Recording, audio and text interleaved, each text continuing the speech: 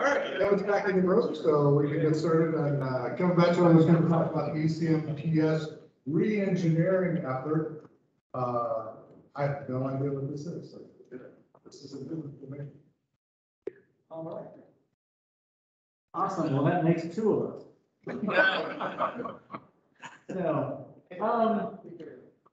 So the ECMPS re-engineering effort. This is slated for 15 minutes, and I take more than 5 minutes. I'll be talking a lot.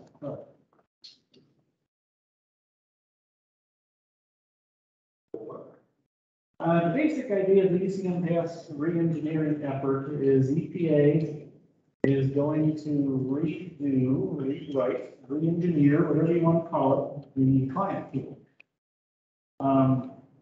So the client tool that we all love and hate right now is, now I'm not that. All right.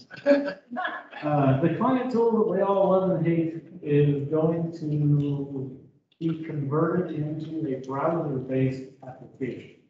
So EPA is moving the client tool into the cloud. So it's going to be a totally browser-based online application instead of the current desktop installed application that we use for the whole database. Current client tool is going away.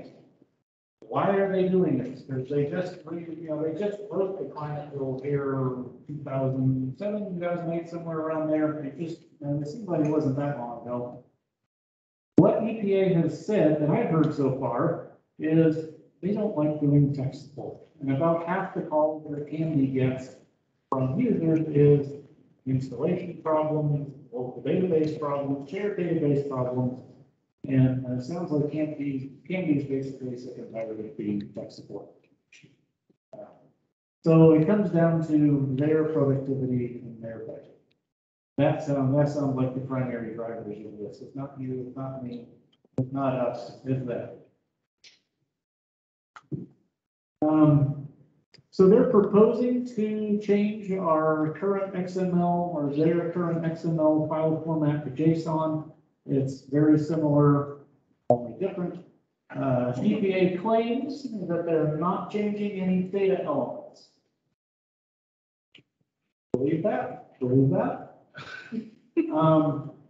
Obviously, we're going to have to update Green 75. All the other vendors are going to have to update all of their packages. One thing that if they do go to a browser-based system, it won't be possible to use this offline. I don't know how they're going to address that because, like right now, we get these emails. The client tool is going to be offline. You can't use it online for this weekend, a few days, while they do their quarterly updates. Right now we still have to have internet access to submit, so it's not like that's a huge difference because the machine still has to have internet access, but there's definitely going to be some changes there. Questions, concerns? Some users have brought up concerns about EPA being able to see pre-submittal data. Because right now on your desktop app, EPA sees nothing until you submit that. Some users are concerned about that. I don't have a dog in this fight. If you think it's a significant issue, say something to EPA when they ask questions. A question I haven't heard an answer to yet is if you have multiple users, like I know many of you do who have like environmental, corporate level environmental folks in a shared database, can multiple users see the same pre-submittal data before submitting? EPA hasn't answered that question yet. My next question for EPA, and I have no idea what they're thinking here, is what's their transition plan? Maybe they're not far enough along this path to have a transition plan. I do remember back when we converted from the old flat file stuff to the current XML, 4 quarters, maybe 5 quarters, but it was a long transition.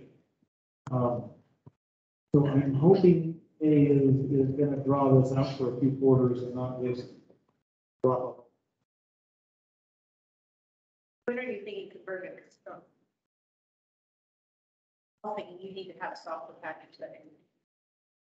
That's a good question. At one point, the EPA mentioned 2023, but that was a while back. So I'll give you my best answer for that here in a second. Sure, sorry.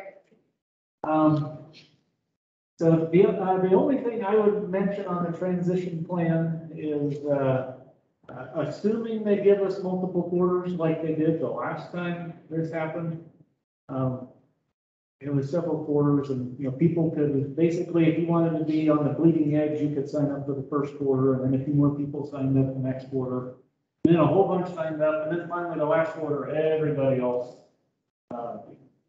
converted over. So I still remember when we went through this conversion the last time, it was in July, and we had a site call us. We had Breeze almost ready, not quite. And a site called us in the middle of July and said, oops, we didn't need to, but we signed up for the new ECMPS system. Can you help us get this turned in? So it was a scramble, but we did it. We got it in, and yeah. So anyway, if you can, try not to unintentionally sign up to be one of the bleeding edge users. Yes, there's a question. Brian is saying that the last that he heard from the EPA, they are switching everyone 2023 Q1, no transition period. 2023 Q1, no transition period is the last two heard.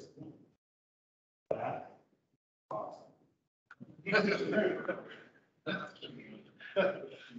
All right. All right, possible date, 2023, there we go. If you want to know more, 1 week from today, at 1 o'clock Eastern time, EPA is holding their quarterly or whatever it is. Kevin, that's our birthday. That is, you're right. Kevin, That is that's a your birthday. I can't think of anything I'd rather do on my birthday than listen to an EPA.